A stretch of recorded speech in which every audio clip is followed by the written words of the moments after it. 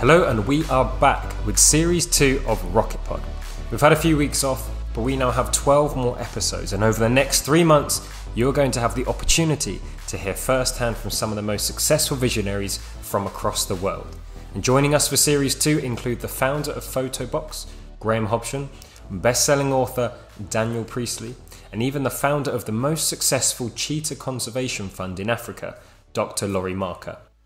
You're going to want to hit that subscribe button, as these are conversations you do not want to miss. As of course, Rocket Pod is made up of 3 generations of entrepreneurs. So it's myself, Harry Damond, we've got James Cuss, and of course, producer Peter Haynes. And without further ado, it's time to get Series 2 underway. And for the first episode, we are sitting down with the founder of My PT Hub, Phil Carr. Enjoy. Yeah, so my background is all within inside technology. So I founded my first business roughly around about 7-8 years ago. So My PT Hub, which is the company that I run at this moment in time, wasn't my first tech business that I had. But looking further back than that, I was 15 years old when I built my very first website, and that was to help my local football team essentially work out what games we had coming up in our small Sunday league, if you like, and it was because I just wanted to know in advance where it is that we were going, what games it is that we were playing, and who we would expect to see from there. So using back in the day Macroweaver, Dreamweaver, I don't know if anybody remembers that application. Yeah, so it was all built using tables, which was fun and games. So yeah, I built that when I was 15 years old. And I kind of just seemed to click with it. And the thing that I liked the most about it was when you took something and you broke it, the computer would tell you why or how you broke it. And I used to love that kind of a feeling of going, oh, I can fix this, or I can do that. And you end up just, spending hours and hours and hours trying to work out why you've done something. And then suddenly you would go, oh, that's a new way of being able to do it. And then that would open up a whole new, chain of events or thought processes. So it's kind of sparked from there, really, of where understanding how the technology works, being, how that's all put together.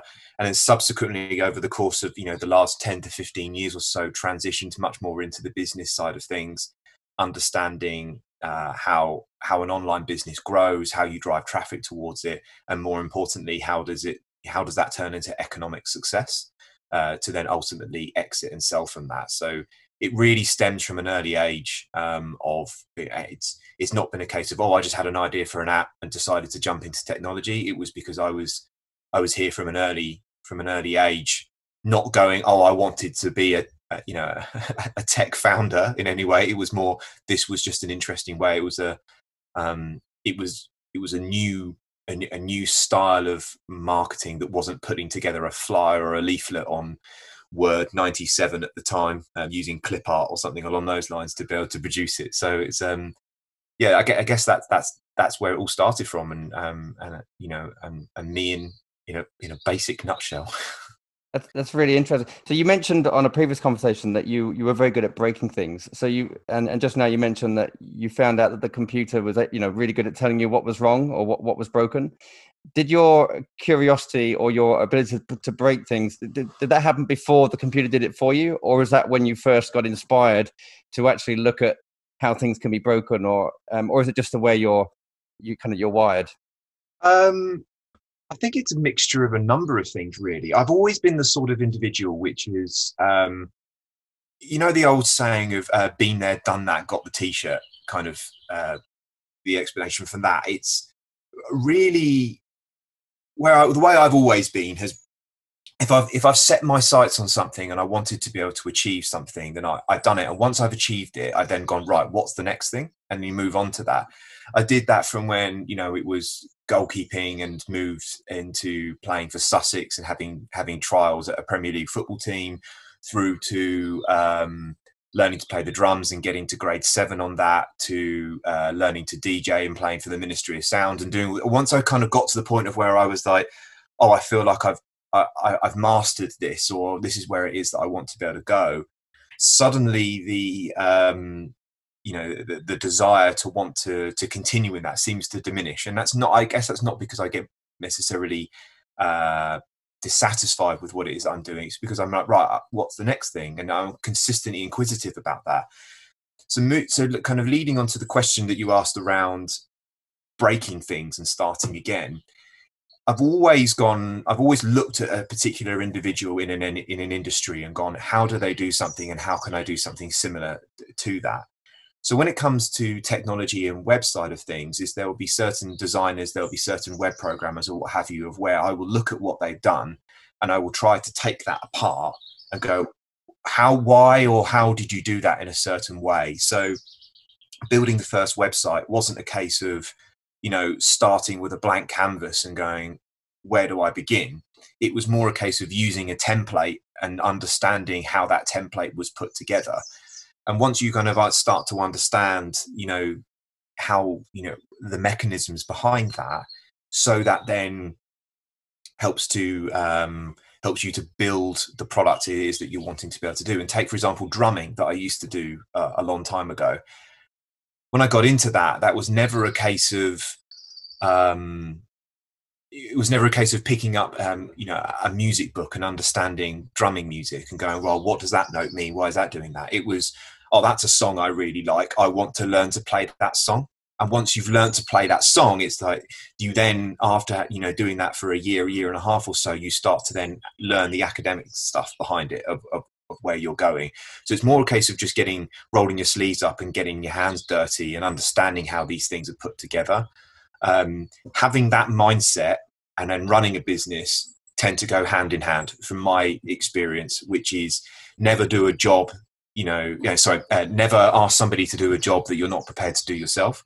So even down to doing customer support, that was me at the beginning. Doing the marketing, that was me at the beginning. Building the design of the website, that was me at the beginning. Now there are people that are far better and talented at doing those, sectors than I am, but at least I've got an appreciation of how those things are done. So when you can have a conversation with someone, you can say, oh, okay, I get what you're talking about here. So yes, I guess I don't know if that answers the question specifically, but it's more, just breaking things, understanding what they are. And then once you feel like you've got them and you've semi-mastered that, I then want to sort of broaden my skills further and move on to the next thing. It makes sense. And I like the idea of, you're looking at other folks that have been successful or they've achieved a certain thing, and then you've deconstructed how they've done it.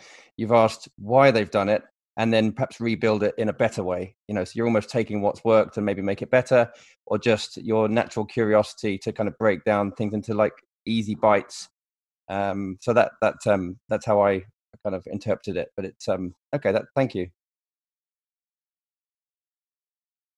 It's really interesting. And in amongst all the DJing and the football and everything that's going on, at what point did you suddenly realize there's a gap in the market for my PT Hub? What inspired you to create this idea? And would you be able to just give us a little bit of background about that and how you came to this idea? Yeah, sure. So my one of my best friends, a guy called Lewis, who's actually our chief operating officer now. He was my personal trainer back in 2013, 2014. We used to train in Haywards Heath in Sussex, and he always knew that I was into tech. I built his first little website for him. So in fact, actually, I built his website and he gave me free personal training sessions at the time. Great. And I remember saying to him when we were in the gym, because we used to kind of go after hours so we got access to all of the equipment. So, in the gym that he managed. And I remember saying to him at the time, why are you giving me these pieces of paper with my workouts on that I'm supposed to bring to the gym every single time? I would sit with him in the gym office and he would have a number of other clients and you would see him writing up the workouts for the next day for his clients. And the amount of times that I watched him write the word biceps or bench or cable. There's got to be a better way of being able to do this. You just consistently are just repeating. How many times have you written a chest workout today? Oh, I've got 4 people that are doing that tomorrow. And you just think to yourself, like, well, could you not just use a photocopier or something to make this better? Yeah. And so it was kind of, it was one of those things of where we were, our our bloodstream was kind of flowing with caffeine at sort of 9-10 o'clock at night to be able to try and see if we could get any sort of pump before we went into the gym or what have you. And I guess this is kind of stemming from the days of DJing, of being well and truly awake still at 1, 2, 3 o'clock in the morning. So anyway, I kind of I said, I'm going to try and see if I can build an app that doesn't replace you as a personal trainer, but complements what it is that you're doing. I would love to be able to have something where I can walk into a gym and I work with you. You've already created a workout, but you can create it once and you can send it to as many clients as you want to be able to do. So you're reducing your admin work. And I have an app that I can use on my phone when I walk in, and I can log what I'm doing and then simply just track whether I'm ahead or whether I'm behind what it is that I wanted to be able to achieve.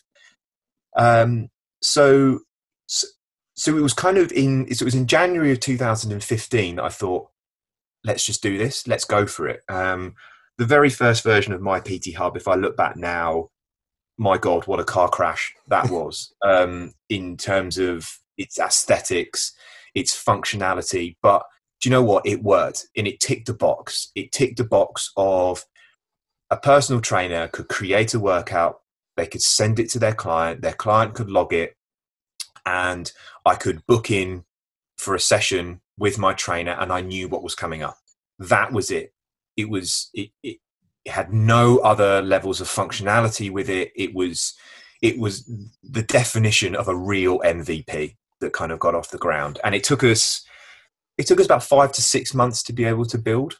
So it was very small. It was very lightweight. So the inspiration behind it was the fact is that I just used to see my best friend training me going, This is terrible. But one thing just to note here is that during that development process, my PT Hub was not the first player to the market. There were a number of other people that were in that space. And that typically puts people off, is they go, oh, someone's already done it, therefore I don't need to do it.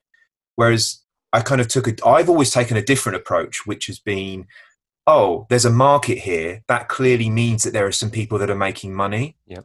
Or I'm not necessarily saying go and build a watch that's on your wrist that can sync with your phone and track your fitness, because there are some bigger players in that market that might be slightly difficult to go up against. But typically, there's not usually a massive player in a market that you're in. There might be 3 or 4 people that are trying to hustle their way into a space, or you diversify in some way, shape or form. But it's really a case of there were a few people in there, and I looked at what they did and went, I can do this a lot better than what they can. And aesthetically, we built something better. They weren't available on mobile. We were available on mobile at the time. So it was a way of going, I had a problem. Clearly, the solutions that were on the market were either not known about by a lot of personal trainers at the time, or they weren't fit for purpose.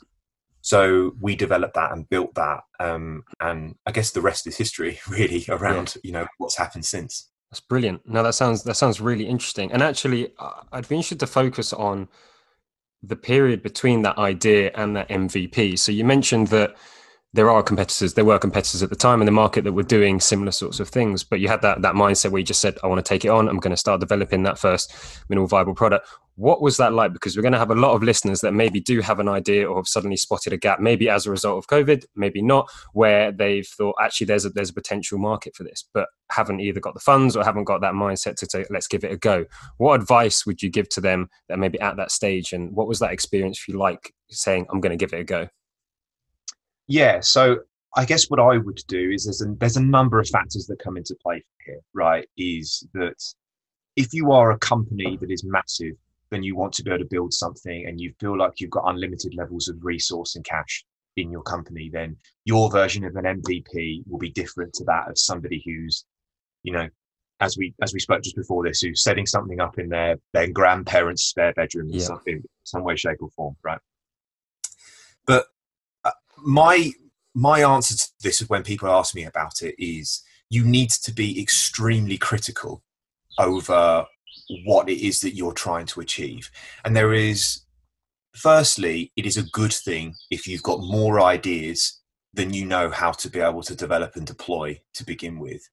and try and see if you can flip it on its head in a way of, when we built my PT Hub to begin with, it was what really does this product needs to be able to do in order to be able to say it can do something. So could we build an app whereby you don't invite any clients to it? Your clients can't gain access to it. Maybe you could have a piece of technology that produces a PDF, but now we're taking things back offline again to be able to do it, so it defeats the object. Do we need to do nutrition? No, we don't have to do nutrition. Do we need to do payments? No, we don't need to do payments, essentially. But one thing that we do need to do is you typically work with a personal trainer in a gym and to do your workouts, right? So it has to do workouts, you have to add your clients, and the trainer has to be able to gain access to it. So everything else stems from that. So if you're kind of drawing a mind map, or you're brainstorming things, or whatever the right political term is to use against doing that sort of process, really, really cut down on what it is that you need to be able to do. And there is absolutely nothing wrong with setting a website up that has a certain feature which says grayed out and says coming soon into there. There's nothing wrong with doing that. People seem to think that when they launch an app, they need to be all things to all men to be able to begin with. Yeah. And what a lot of people don't realize is, when you're building technology, is they know that you need to continuously update it, but they don't know what that actually means. So they think that by building a website, they compare it to that of building a product, or where I've built it, it's been manufactured, and then I've now shipped it, and it's now with my customers, right? However, with a website, you could launch something and it'd be really basic, but 2 weeks later, you could have a small update for it. Then another week later, you have another update for it. So before you know it, within the first month, you've already done 2 updates to the site already. Yeah. So it's consistently evolving. So my advice to somebody who would be setting something up, who has limited resource, not just from a people perspective, but also financially, get something basic up there, get something, really raw, and just focus your time and attention on consistently making that product better and better and better. Web stuff these days is all about the product. It's all about it. Worry less around how's this going to commercially scale and grow, because the commercial scale will come as the product becomes better and better. Yeah. How many apps do you have on your phone that you use, which you only use it because the user experience and the product itself serves a purpose? So if WhatsApp turns around to, WhatsApp, different, maybe a different story, with what's going on at the moment around the privacy side of things. But for example, right, if WhatsApp turned around to everybody tomorrow and said, oh, it's 59p for an app, or it's 49p for an app or something, I wouldn't be at all surprised that the vast majority of people pay for it, because that's what they're used to and that's where it is that they sit to be able to have with it. But because the user experience of it ticks a box, it does what you want it to be able to do. So keeping it simple, keeping it easy, and not trying to do too much and spread yourself thin is where I'd say. So yeah, just be very, very critical of what you need, and ask other people as well throughout that process.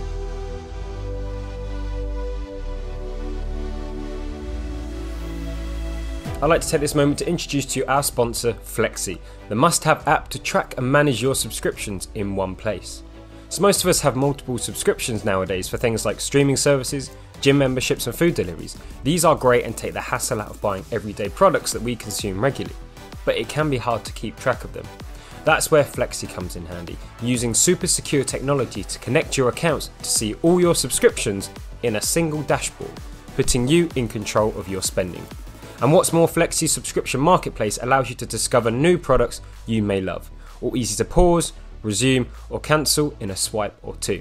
So give Flexi a try. It's free to download from the App Store, or check out their website at www.flexiapp.uk. That's FLEXY app.uk. Back to the podcast. Brilliant. No, that's brilliant bit of advice. And actually, it's like you say, it's that not going direct to the end result, which is where you have all the capabilities, features. Going back to you said, a piece of paper, it's writing down bicep each day, it's simple stuff, and then developing it from there. I think that's brilliant. So I guess for me, from there, where did the journey take you? So you had your minimal vibe product, you released it to the market, you started getting feedback. Where did that journey take you next? So it was in August of 2015 is when we had our first customer. And I remember it well. So we charged monthly or annually, and they bought an annual for £250. And I thought, it felt, do you know what? It felt really good. And I tell you why it felt really good was because I don't know this person. I've never met them in my entire life. And they have signed up to a trial and they've paid for it without me pushing them. They did it off their own, off their own back. And they are willing to part with their own money to buy something which 6 months earlier was just a concept and there was nothing there. So that proved at that point that you are now in business because you have achieved something that somebody else wants. And it was a case of, right, how can we refine that and make that better? So it felt really good at the same time as it now felt that things were real and I have levels of responsibility to own up to. It's the difference between somebody charging for free. If if it's free, then a lot of people will go, it doesn't matter, it's free. But whereas when someone's actually giving you money for it, you suddenly feel like you have a level of responsibility to kind of keep up the level of service it is that you've got in play. But I guess the question was more kind of based around how's the product grown and what's it done over the course of that, the last 6 years. So it's grown exponentially actually, and it's been one of these cases of being right place at the right time. And I don't mean in the last 12-18 months kind of being this business that's happened to be that's happened to have done well through the pandemic, because we've been a technology product that you can use anywhere or at any time to be able to work with your trainers or track your fitness. But we've been one of these companies that's been at the forefront of pioneering the notion of online and offline personal training. So typically a personal trainer would work in the four walls of their gym in a physical location. You would go and see them and you would interact with them maybe 2-3 times a week for an hour or so each time. But we built the product around the ability for trainers to be able to offer, have an extension on their business model. So being able to say, I want to be able to work with my trainer. My trainer might be in New York and the client might be in London. I want to be able to pay them through the application. And so the product itself has built its features around levels of automation to be able to enable a trainer to be able to work with their clients remotely. So I can track what they're doing. I can integrate with all sorts of different hardware products. I have the ability to take payments online. I can do video calls with them through. I can do all my chat functionality, all of those sorts of things. But everything is branded around the personal trainer. As far as the client's concerned, they have no idea that my PT Hub exists. They go, look at the benefits that what my personal trainer is providing me. Imagine that you've got like an Apple Fitness or a Sweat.com or some of these consumer-facing fitness apps. See my PT Hub as kind of the CRM or the content management system that sits over the top of those. So we enable the trainer to interface with us to build all the workouts, do all of their administration. Everything's then bundled up, packaged into an app which is branded as if their own, and then distributed to their clients, so their clients feel like they're using the equivalent of a B2C app, but with their trainer. And then they're paying for the privilege to be able to be part of that. So, and we've extended our revenue streams out. We charge for building your own iOS app and putting it on the App Store. We have payment processing within inside it now. So we're able to, obviously monetize elements of that going through it. But back in 2015, I never thought that would be where we were at. And trying to, if you wanted me to write that down at the time and say, where do you think that you'll be in 3 or 4 years time? I think it's such a stupid question to ask somebody, because how the hell am I supposed to know? And that's okay. It's fine. It's like, well, I think we'll be going in this direction. Everything's just strategic guesswork, right? And and you think, why am I putting together all of these forecasts and all these budgets of where I'm going to be in 3 or 4 years' time? And you think, I've only been in business 6 months. How am I supposed to know any of this? So it's more a case of just trusting in where you're going and just consistently make the product better and better and better, and listening to what your customers are saying. If every month that goes by, you're doing slightly better than the previous month and you're going in the right direction, then cool, just keep focusing on that, keep building that, and don't get too caught up in this world of, oh, you know, we're slightly off budget, our forecasts aren't quite where it is that we were at. And you think for starting a business, it's not the right angle to be able to come with. And don't kind of get suckered up into that world. So actually, just something to perhaps ask you. So obviously, you had initially you solved the initial problem that your friend Lewis was having, as far as, you know, this repetitive writing down, and the app solved a lot of those problems. You then obviously structure a business around it, and you have a vision of where you, even if it's 6 months in the future, it might be short term, but you have a vision to build this thing to the point where you actually get your first paying customer. Then you talked about the roadmap of, you know, adding new features as you go. And, you know, you quite rightly said you can't predict 3 years ahead. However, how much of it is vision and gut versus the data piece? Because a lot of, hopefully you agree, a lot of customers don't know what they want because it hasn't been invented yet. So you're almost like inventing I get, what's that saying? The best way to predict the future is to create it. So how much of it is data to develop the product versus vision and gut? In your experience? I think the vast majority of it is vision and gut, if I'm being brutally honest with you, because what a lot of customers will do, and this is no fault, is mainly just due to the fact is that they don't necessarily live within technology, and they don't know kind of the iceberg analogy of what's sitting underneath the surface of what it is that you've got to be able to create and to be able to produce. But also, when you're talking to a customer around vision, is that one customer's "I really want this" is another customer's "please don't change that." And it's your decision making as the product owner or as the founder of that particular business to make the decision around what is best for all of my customers, what I'm trying to be able to produce. Because you're not building individual products for each of these customers. You're building one thing which is trying to automate as much as you possibly can.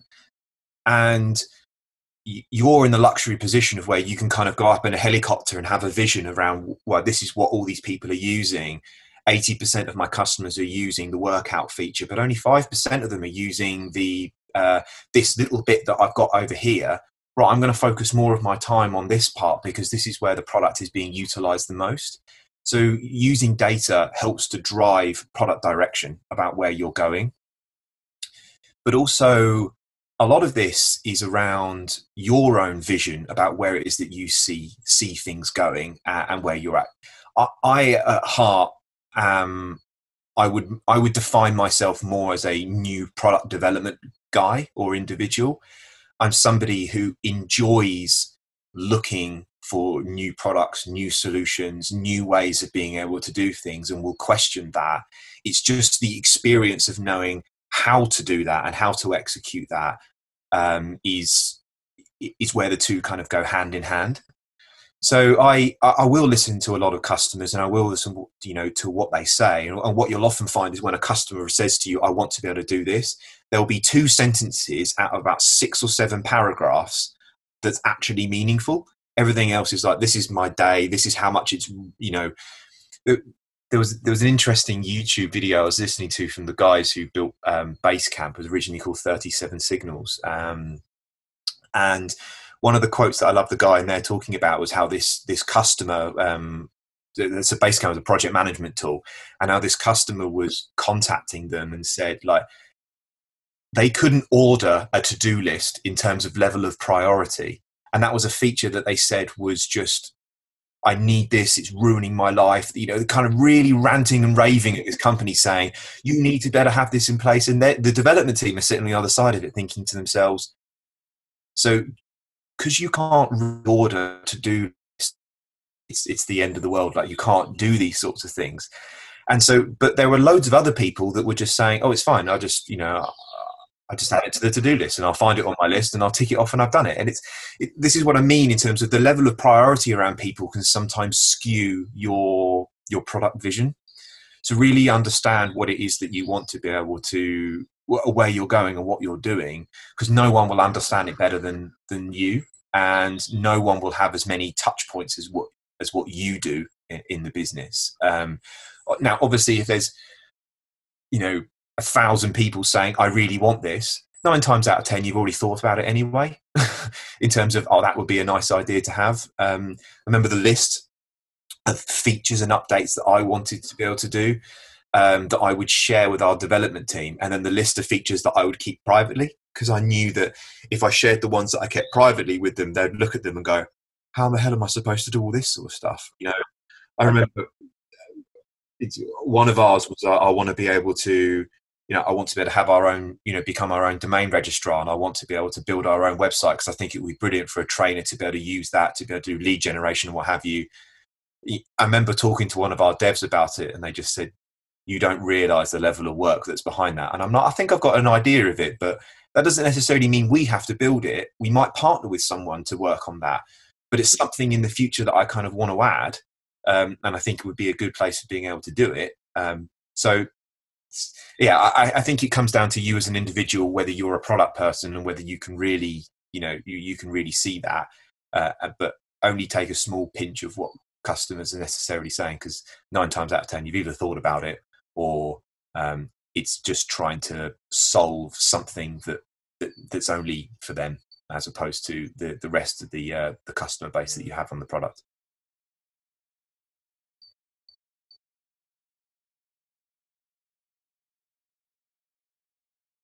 I wanted to touch on, actually, so you mentioned about kind of the customers that want change and stuff, but actually something that we've all been facing over the last sort of year is quite a big change.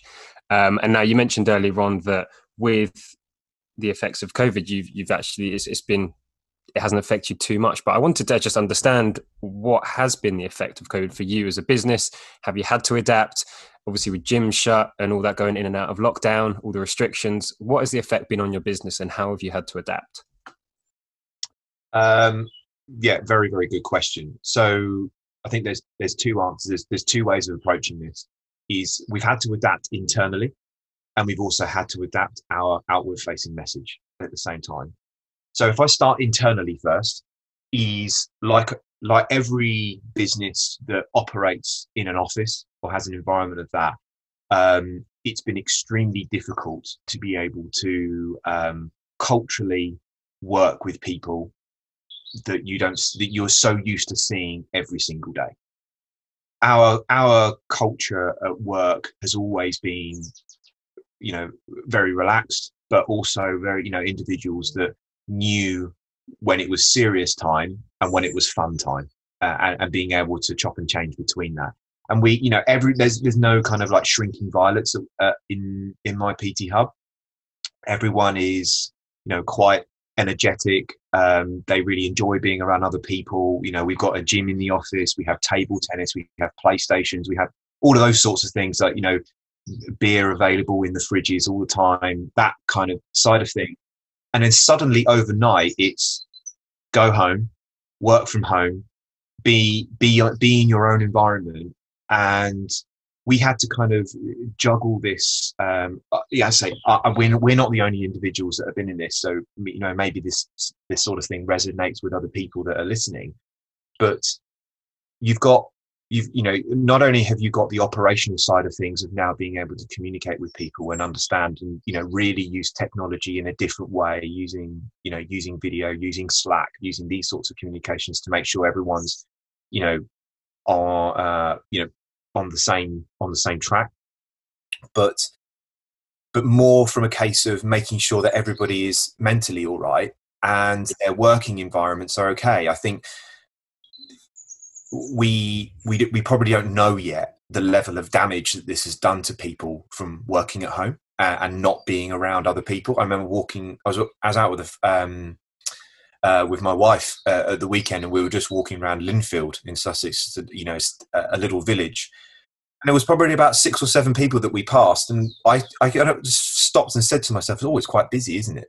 And you think, I've just passed 6 or 7 people. Like it's crazy how this kind of notion of being separate with it. But looking at work-related side of things, there are certain people in the company that I physically haven't seen in nearly a year that I used to every single day have a game of table tennis with. Or we would have a coffee in the morning. We would walk down to Costa or Nero and we would catch up and we would have a good chat about things. That kind of notion has started to leave. But one thing that we did try to do is we introduced a little product or a little app onto Slack called Donut.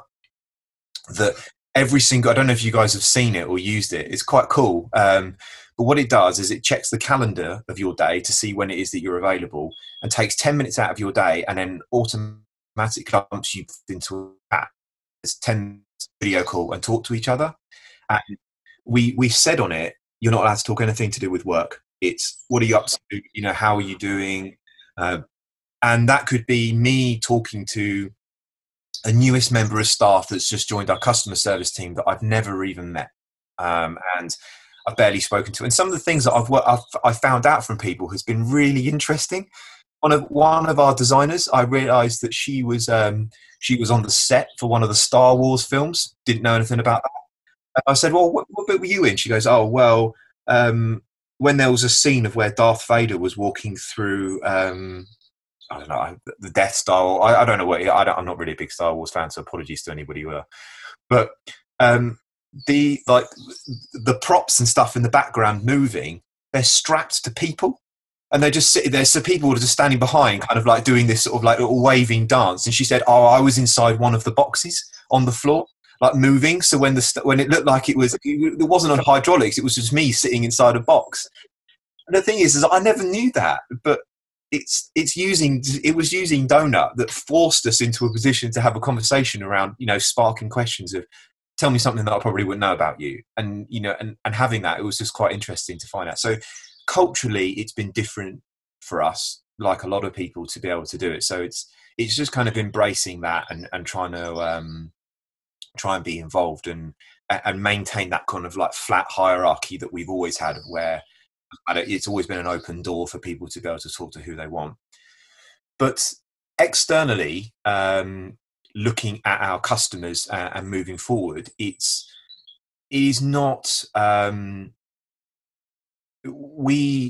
been one of these businesses that have been, I don't know if luck is the right word, but there's definitely some degree of luck in it in some way, shape or form, that, right place, right time.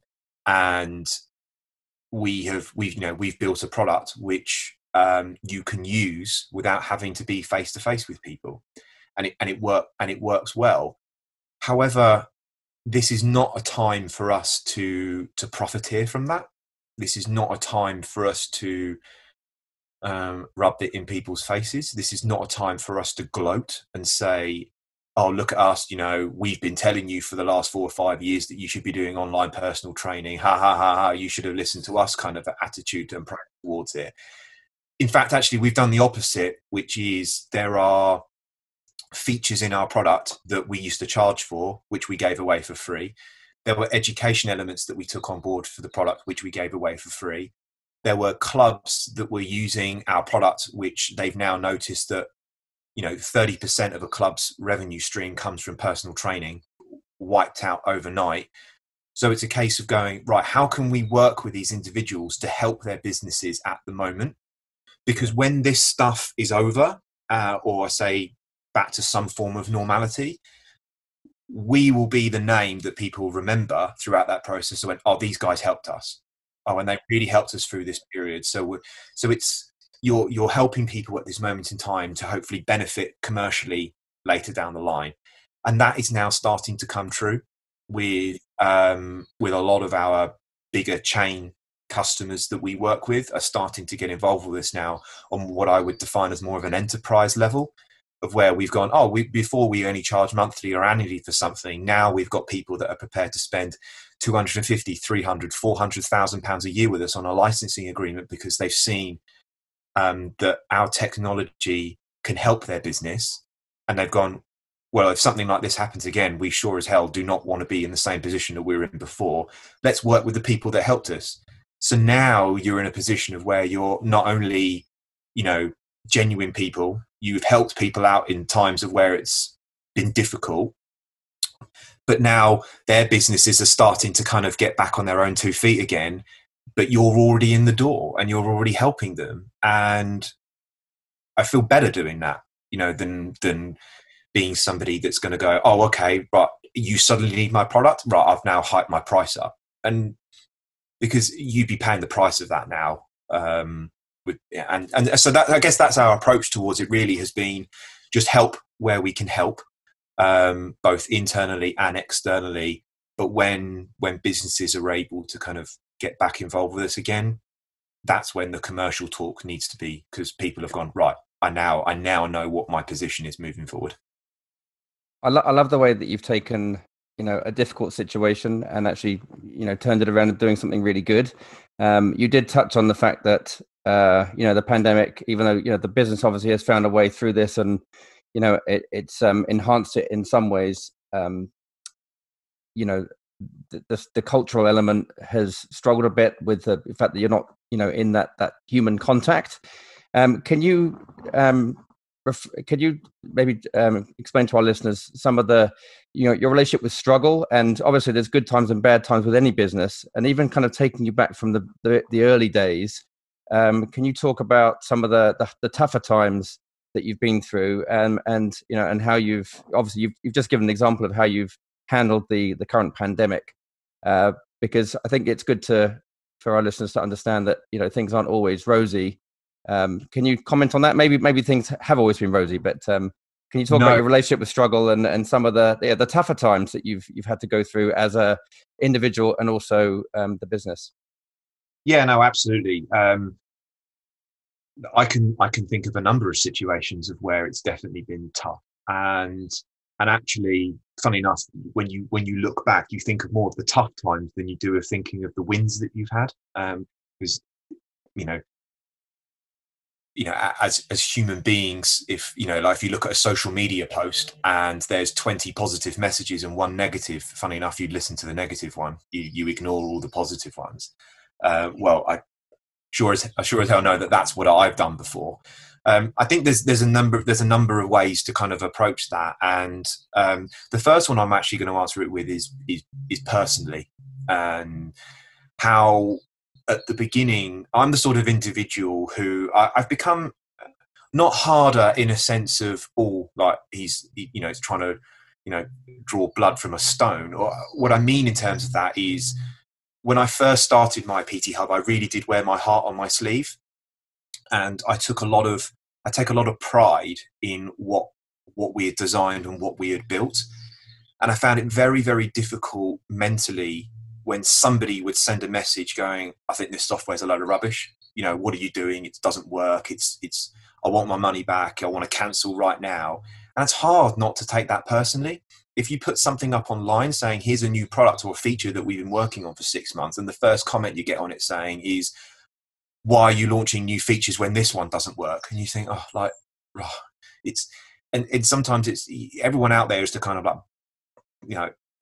batter you down at the points of when it is that you're trying to actually, move forward. So I think personally, it's been difficult over the last 6 years to kind of curb what you listen to and what you don't listen to. You hear a lot of celebrities saying, I don't Google myself. I don't look at myself online, because they know that there's going to be stuff on there that comes up of where someone's trying to talk negative about what they're doing. So what I would say from that angle is, don't always take things to heart. People aren't having a go at you personally. They're having a go at the product, and you can't please everybody as much as it is that you want to, and you take pride in that. Other times of where financially it has been extremely difficult. I remember when the bank account had £7,000 in it, and I had about £20,000 worth of costs going out in the next 2 weeks. How the hell am I going to match up that difference in it? But you find ways of being able to scrape money together, whether that's from existing investors or whether that's from friends and family that will spot you through that period of time. I don't say that this is the right attitude or the right angle to take at all, But I got myself into quite a large amount of financial debt to help with the business to begin with, which is being able to take out personal loans and using credit cards to be able to pay for certain things because you trusted and you believed in where it is that you were going. I'm not saying in any way, shape, or form that someone should be racking up debt to be able to get where they're at, but it's a means to where it is that you're going and what it is that you're doing. So there were times when it was extremely tough to be able to do that, and very stressful, which has had an impact on my health as well at the same time. So it's, don't ever underestimate the level of stress that you're putting your body under. And everyone has your body has a different way of screaming at you to say enough's enough, like you need to back off for a little bit. And it's important to listen to that and listen to your health, whether that's physically or mentally. But the other times as well of where we have, I'll give you an example of where we had some stuff with Apple. So we were launching a custom app feature that was on our that we did, that I just spoke about a second ago. That was, you could brand the app to match your own business, and that would stick on the iOS or on the Play Store. And we launched this feature, and we were charging £99 as a one-off fee for us to white label your app, if you like, to match your own personal training business. Now, we had an iOS developer account that was available at the time. So what we were doing is we were charging personal trainers £99, and we would go away and we would white label our iOS and our Android app, and we would distribute them, and we would put them on our developer account on the App Store.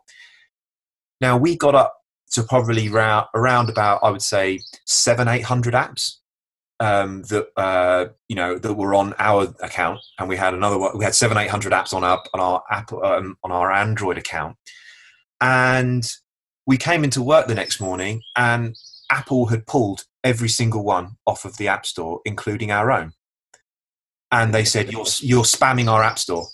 You can't do this. You can't do it." And this is Apple. And this is Apple, and this is thinking like. So here's my PT Hub, which is 2.5 years in. It's got 4 people working for it. That's just taken 800 multiplied by 99 off of these personal trainers, which, by the way, they could only get if they had an active subscription with us at the time. So the effect is not just 800 multiplied by 99 here, where people are going to go, "Where's my app?" It's also the knock-on effect of people going to go, "Well, I'm going to cancel my account with you because I can't. I bought a subscription with you to get a custom app, because I wanted it to be branded." So you're sitting there and you're genuinely thinking to yourself, "Oh my God, what are we going to do?" You can have a conversation. How am I going to have a conversation with Apple which says that, "Oh, no. In fact, actually, I remember posting the question to Apple's review board team. So I don't know if you know, when you submit an app through, if it gets rejected, there's a review board that sits on top of that you can dispute a dispute with, if that makes sense, of where they will look at each case individually and go, right, okay, right, because the guidelines that are written are deliberately in place to be a little bit, a bit hit and miss, a little bit grey around the edges on certain things, which is fine. Like that's all good. And I remember posting this question to them saying, "Is this a commercial thing? Like, is this a thing whereby we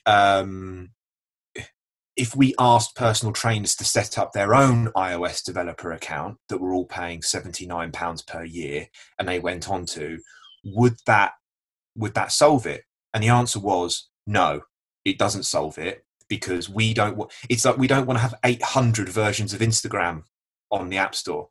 We don't want to have 800 versions of Facebook, of WhatsApp. Like, just because you download WhatsApp and it's got a different icon doesn't make it a different app. And they classified it as spam on the stores.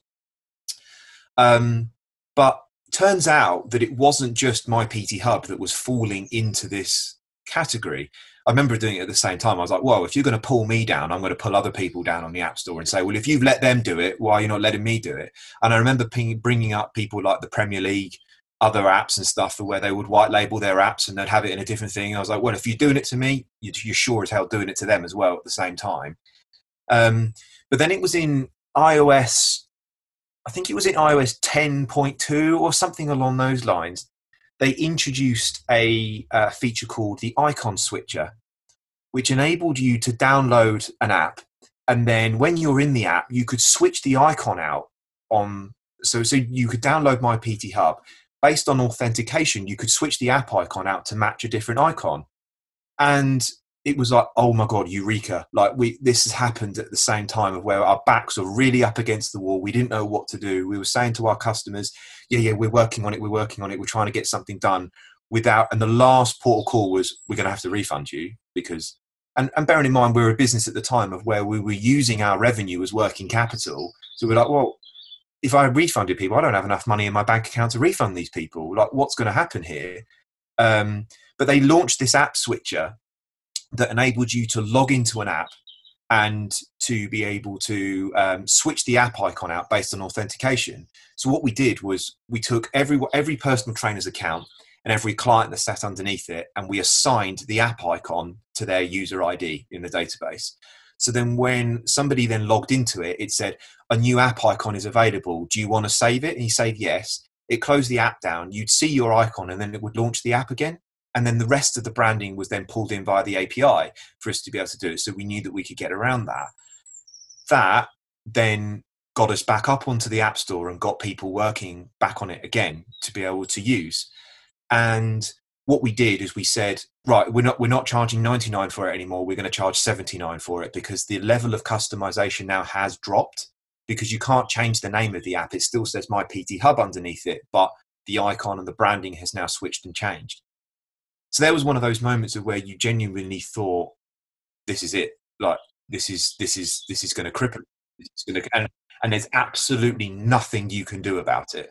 But fast forwarding a few years, the stance on Apple has now changed, and I've had confirmation from them saying, oh, you want to do that? Yeah, that's fine. Just set up another developer account to be able to do it. And you think, like, why could you not have said that to me 2 years ago? Because that would have been so much easier for us to be able to use.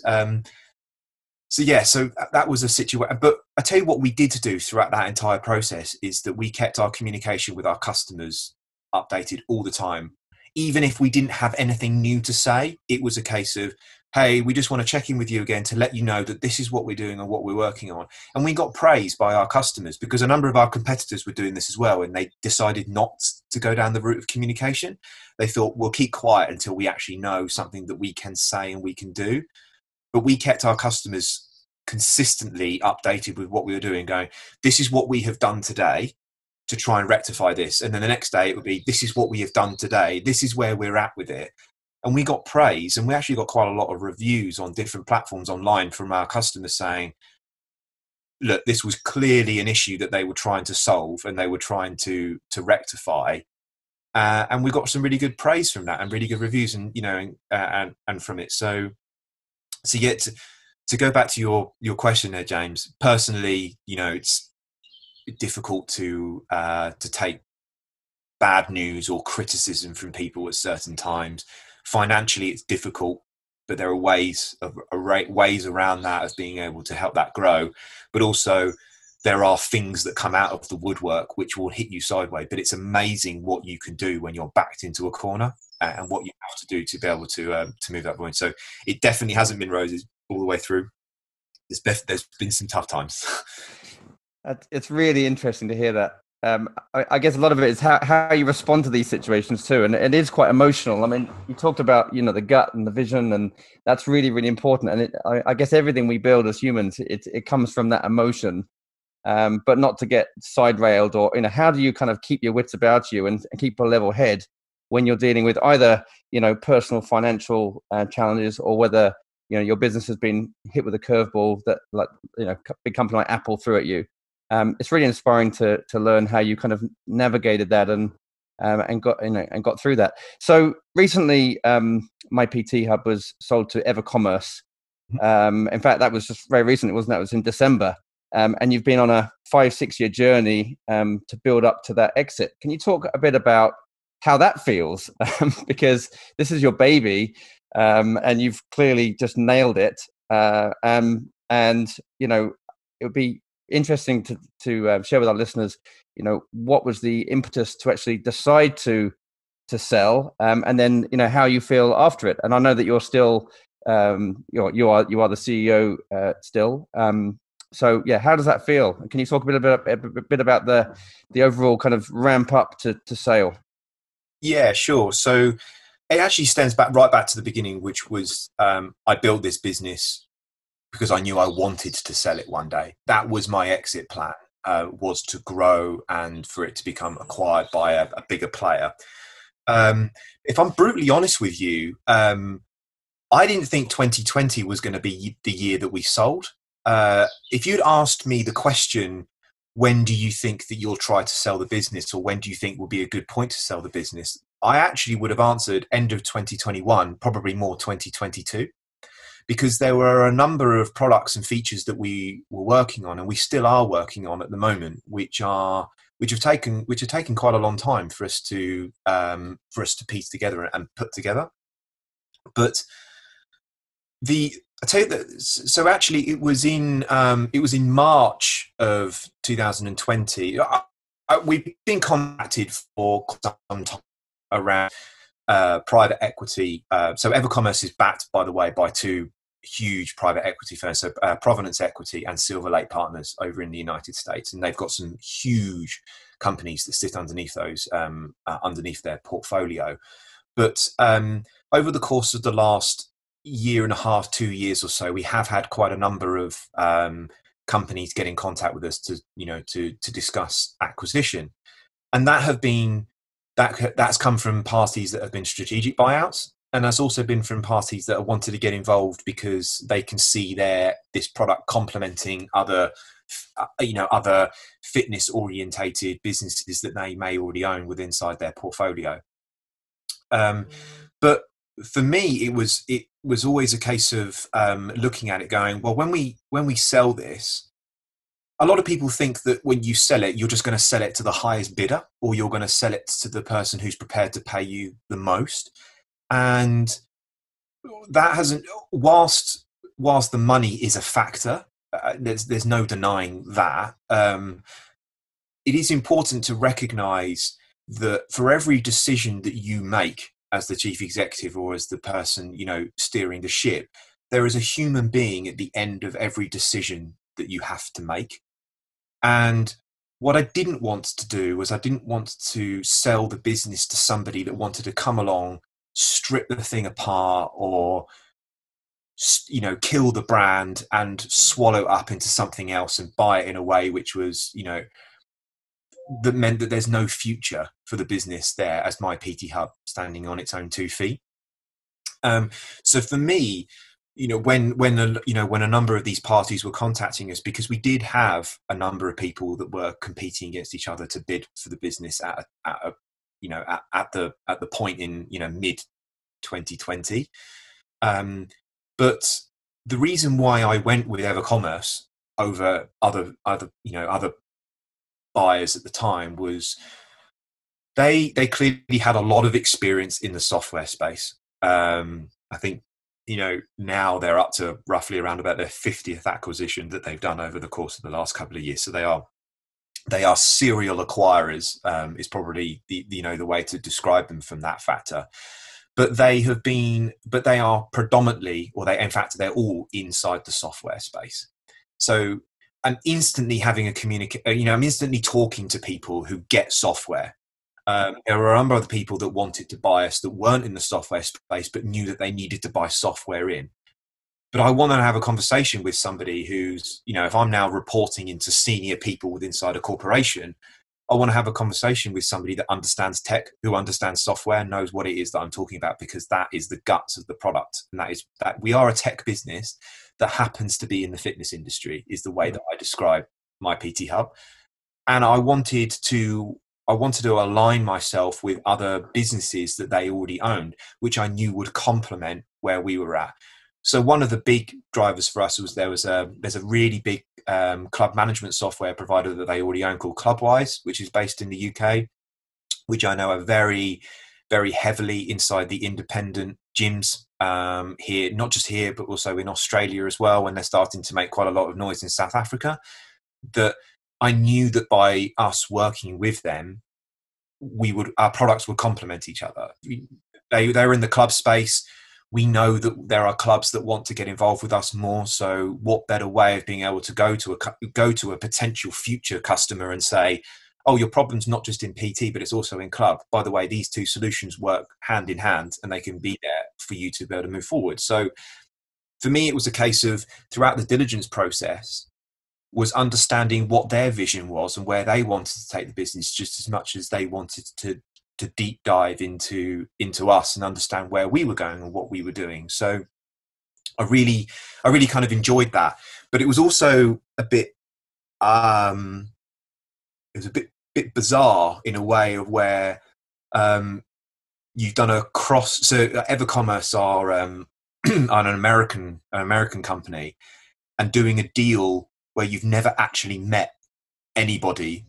I've never met anyone at Evercommerce in real life. I've never met them. I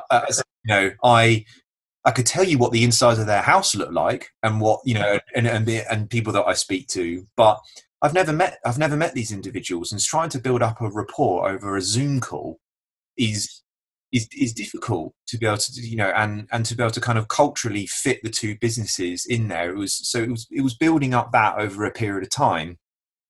But also personally, you fixate on this point in time of when you think that you're going to sell this business or you want to be able to sell. But personally as well, it's been quite been a bit of an emotional roller coaster, because normally when something as big as this or as monumental as this point is in time for you selling your company, to not be able to go and see your friends, to not be able to go and see your family, I haven't even been out for dinner with my mum and dad or my brother and sister to celebrate what we've done over the last 6 years. But I haven't been able to do any of that. And it's very easy to sit here and say, oh, but it's all right for you because, economically you've done well out of this and the business has grown and you've had your payout. But actually what it's done is it's reinforced how important it is to have your friends and family around you to be able to celebrate these wins and to be able to kind of enjoy this stuff. And so I, for one, at the moment I want to be with my friends and family to really kind of enjoy that. And I can't wait to come out of this lockdown situation to be able to go for dinner with them and go, we did it. It was great. It was very bizarre going into an office, signing some paperwork, essentially refreshing your online banking and then going home and then going, oh, so bizarre. Is that it? Bizarre.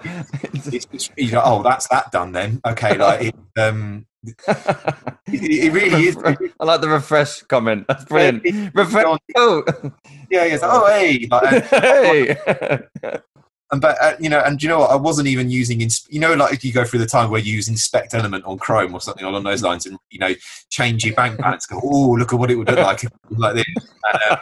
And, now you've refreshed it, and you go, oh, okay, cool. But anyway, yeah. So it's. I'm definitely not trying to say that. I know a lot of people have been through some very, very, very hard times over the course of the last 12 months, and I'm absolutely not saying in any way, shape, or form that it's been hard for me, but because there are certain things that it's clearly not been very hard, and it's like, oh, from it, but from the other factor of it's like if you get a new job or you achieve something in life you want to be able to achieve, you want to celebrate that with your friends and family, and it's difficult not to be in that to be in that place. So it's I guess that's kind of like where I'm at this moment in time. So yeah, interesting. Yeah, I actually think that's a really interesting point. How you mentioned you went to the office, refresh, but actually you wanted to celebrate with the family, the friends that surround you. And it's that this kind of pandemic, the changes kind of forced you to realize what you had around you, and you've been connected with family and friends. And I do think that's an interesting point, that obviously a lot of people go into business and that to make lots of money, but actually after you've come out the other side, you just wanted to celebrate with that network around you. And I think that's a really interesting point, that after all of it, you just wanted to celebrate with your friends and family and be with them. So I think that's a great point. And actually, one thing that I wanted to jump back on, I know we are rapidly running out of time. I think we've already gone over the hour mark. But one thing that's interesting to me is your experience with university. Now, I just wanted to get a quick insight from you about your thoughts on university, because I personally did an apprenticeship. So following college, I took on an apprenticeship. I did that for 18 months and then finished and went into business. But there was that decision of, do I go to university? What am I going to university for? Am I just going to build up a load of debt? What was your influence? Did you feel going to university benefited you? Would you have made a different decision now looking back? What's your thoughts on that? Very, very interesting. Okay, so if I ask my 17-year-old self, why did you go to university? It was because I remember having a conversation with my dad, and my dad said to me, I knew I wanted to get into business in some way, shape, or form. And I remember having a conversation with him of where he said, well, if you're going to go to university, there's a number of reasons why. I think, Phil, you probably need to do some growing up, and living away from home will help with growing up. You will have some form of responsibilities to be able to, you have to fend for yourself and do all the, you're not going to be left out, in the cold to try and work out what you're going to do. But, suddenly you do all the sorts of things your parents normally have done before. So you start to grow up in a sense of, understanding what it's like to be more independent. I've never been academic. C grades at best, C, maybe a B if I've managed to wing it in some way, shape, or form. Me too. Right, exactly. You know what I find really funny, right? Before I go back to the university thing, is I remember GCSE geography. It was I did a bit of coursework on Gatwick Airport, and I remember my dad really helped me out throughout that coursework, and I managed to get an A in it, and I think to myself, it's the first time I've ever got an A. I walked out of geography. So basically, bearing in mind that you remember at the time when coursework had quite a heavy weighting towards, what your overall grade would be.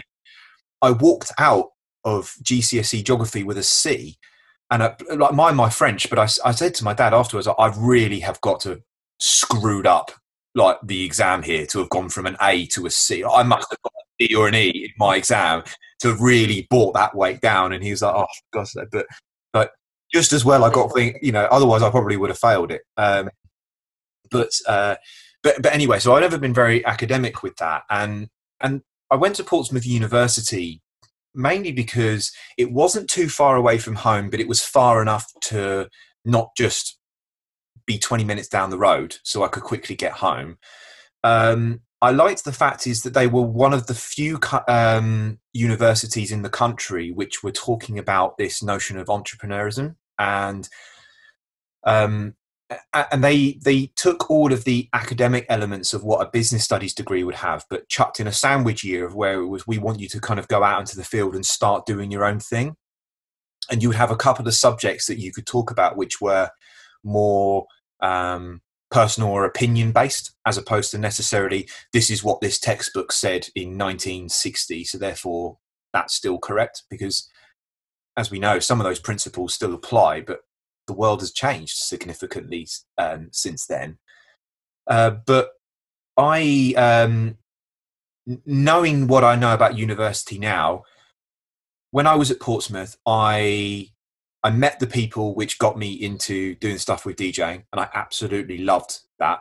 So I was the guy that was DJing at the university evenings. I was the one doing all the club nights whilst all my mates were on the dance floor. I was the one playing the music, and it was such a brilliant feeling to have. But also I met a number of the people who so I met a guy called Chris Phillips, who owned a business called Just Develop It down in Portsmouth. I met him through a network of people that I knew down at Portsmouth, who subsequently then invested into my PT Hub, because they have built and sold many tech products over time. So the network of people that I met when I was at university shaped and changed my life forever. The physical bit at being university and coming out with a 2.2, which was annoying because I think I was 1.5% off a 2.1. Like, I'm always just that little bit too low with academic stuff or whatever. But the stuff that I learned at university, I remember some of the academic theory, but I don't remember it all. I've probably applied some of it in some way, shape, or form without knowing that I've done that. Someone will go, "Oh, no, that's that theory that you did inside the business." I go, "Oh, was it? Well, it just felt right at the time." But it's the people that I met, the networking that I did, and the independence that it gave me that I really needed to do at the time to be able to kind of grow up and become who I'm shaping up to be today. And I still keep in contact with some of those people because I believe that networking and being with them is so vitally important. And I will still call them to this day and say, I've got a problem. What do you think about this? I still got people down there from the nightclub industry who are running massive events, big festivals across the country. Well, they were. And I can still call them and still talk to them and say, oh, this person's playing this weekend. Do you want to come and see them? And I'm like, oh, that'd be great. Like it's you never know where you kind of meet these people in the future. So that for me was the biggest things I got out of university. But now I actually go back and guest lecture at Portsmouth Uni around with a lot of students. And I'm the guy who kind of goes in and talks about everything that's non-academic. And it's funny how they really love that. I mentor quite a lot of students down there who want to set up tech businesses and who want to be able to do certain things. And I absolutely love it. It's great standing in the lecture room theatre 1 that I used to sit in, which was like going into a Cineworld, massive screen with an IMAX screen behind you doing a presentation. And I think to myself, first time I did it, how the hell am I standing here? Like, I don't know what, but actually what you do know is all the stuff that they want to know. They're learning the theory. They want to do the practical stuff and they want to get involved with it. And it's nice to see a university embracing that and being part of, and not looking at my credentials and going, we have to have somebody stand at the front here who's got a first class degree in something. Actually, it's the guy that believed in what they wanted to be able to do, built something, grew it, sold it. Right, we want to get more of those people in because that's the people that the students listen to. Real world, exactly as you say, real world stuff. So for me, that's I don't know if that answers the question around university, but every journey's different. Everyone's individual situations are different. But it's now being in a position now of where I was actually the first year of students that where the price of a student loan like tripled or whatever it was. It was great. It was great last month calling them up and they're saying, "Oh, your bill's this for the rest of it." I went, "Yeah, I'll just pay it off." Like it was such a nice feeling to be able to have it.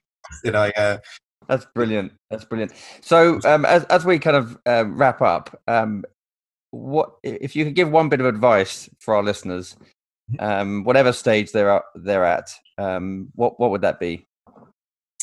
I would say you just got to keep going, and you just got to keep trusting what it is that you're doing and where you're going with things. From a tech perspective, the way I always answer this is it's product. You've got to make the product really good. If you are building something that you wouldn't want to use yourself, then you've got a question as to why. I used to track my fitness using my own app, and I enjoyed tracking my fitness on our own app. And if you're building something which you don't believe in, or you're doing it simply because you want to make a load of money at the end of it, that won't happen. That there's very, very few people that get into that. I would build something and I would enjoy doing what you're doing, because the days of when it's tough, there's not a single day that went past over the last 6 years of where I woke up on a Monday morning going, "Oh, I've got to do work again." I never defined it as work. It was always, I absolutely love doing what I'm doing, and I enjoy the fact is that every day is different. And if you can find and you're working on something that you really genuinely enjoy doing, and you want to make it better and better and better, it will become better and better and better. The harder you work, the luckier you become. Like it's as simple as that. And I think that's the advice I would give to somebody, is just keep progressing forward and surround yourself with the best possible talented people that you can find. To think that you can do it all on your own is extremely naive. Like, you need other people around you to bounce ideas off, talk to people, hire people that are better than you, because by proxy you will benefit. So I guess that would be my exiting angle. That's perfect. And Peter, do you have a question for?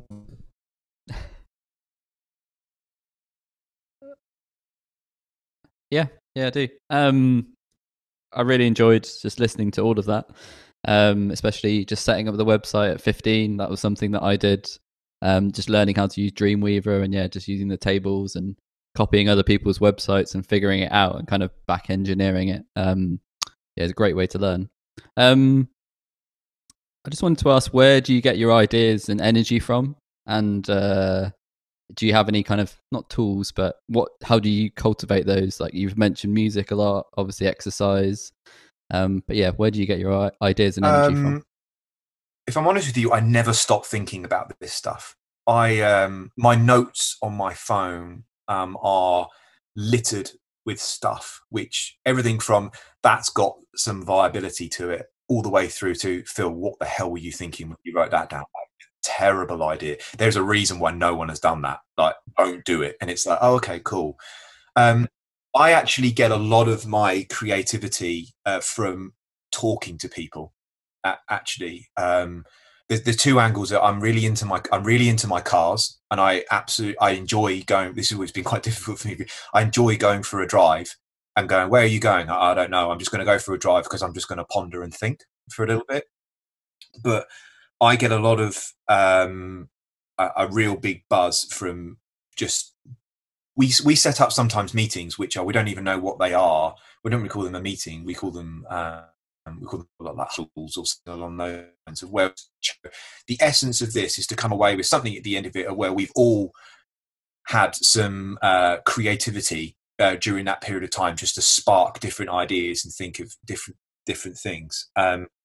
And gradually over time, my ideas have naturally started to sway more towards ones that are thinking about how would you market this and how would you sell it and how would you build something, because that's just typically where my experience has now kind of forced me to think. Some of the ideas I had right back at the beginning were just sort of like, oh, we could build a website that does this, and you'd go, how the hell is that going to make money? What are you going to do? Like, and don't give me the answer of, oh, we're just going to put adverts on it. You think, oh, like do you know what I mean? Like you're just trying to shoehorn something into an idea here to be able to make it work.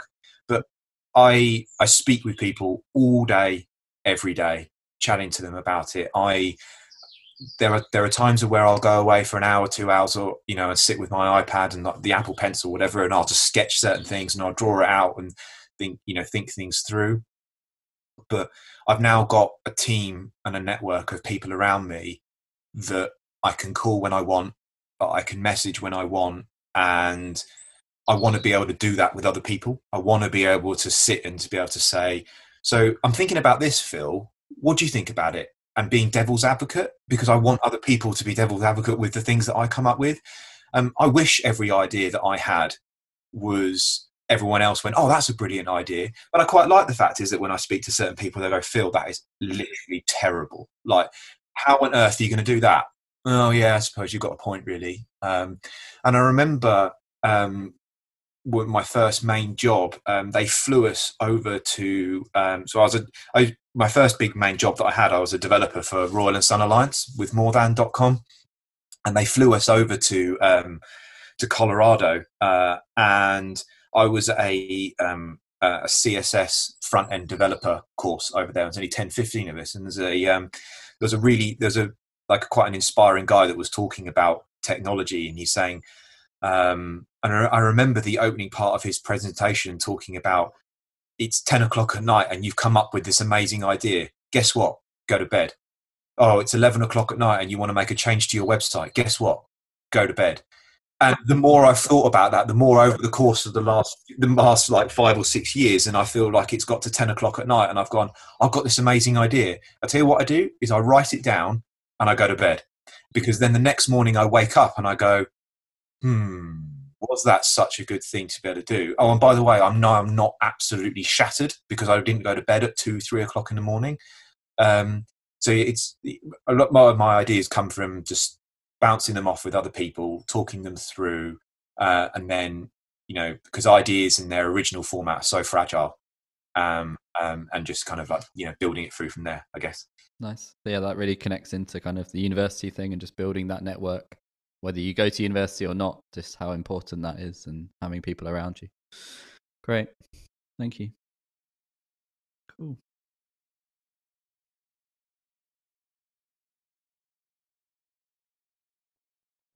Yeah, we'll try and blend it in. So Phil, just one final thing before we wrap up today. Where can people follow you on social media? Have you got LinkedIn, Facebook, Twitter? Where can they find you? Yeah, so my Facebook and my Instagram is extremely locked down because I'm quite a private person with those sorts of things. But by all means, add me on LinkedIn. You'll just be able to search for Phil Carr on there, or if you search for my PT Hub, you'll find me through there, and just connect with me and drop me. I do as much as I possibly can to get back to people, to talk through those through that channel. So that's how you can get in contact with me. Brilliant. Well, thanks, Phil, for your time. It's been a really enjoyable, insightful conversation. Thanks so much for sharing your ideas, and I'm sure our listeners will appreciate that. Thank you for listening to today's episode of Rocket Pod. Join us next week as we sit down with Daniel Priestley, entrepreneur, best-selling author, and international speaker. That is definitely a conversation you do not want to miss. Thank you to our sponsor, Flexi, who is the mecca for all your subscriptions. Download the app from the App Store today. That's FLEXY.